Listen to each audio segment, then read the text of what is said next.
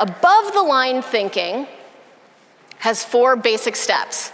And above the line thinking is taking the action necessary to see it, own it, solve it, do it. See it, own it, solve it, do it. S.O.S.D. Really simple model, and this is something that you can execute for fun and for free tomorrow with your teams. And what does it look like? First, I identify what the problem is by seeing it.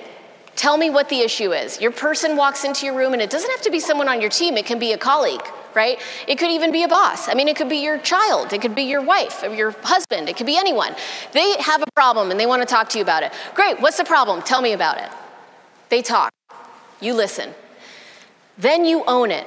You narrow the conversation by saying, okay, what about that problem or obstacle can you control?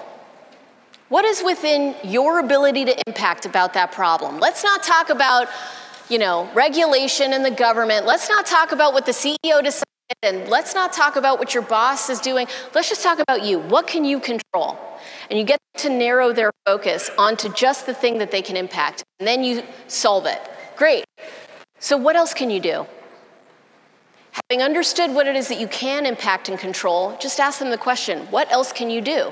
And if you want to make it kind of juicy, this is one trick I like, I say, and if your life depended on it, what else could you do? Okay, great. Finally, do it. What are you going to do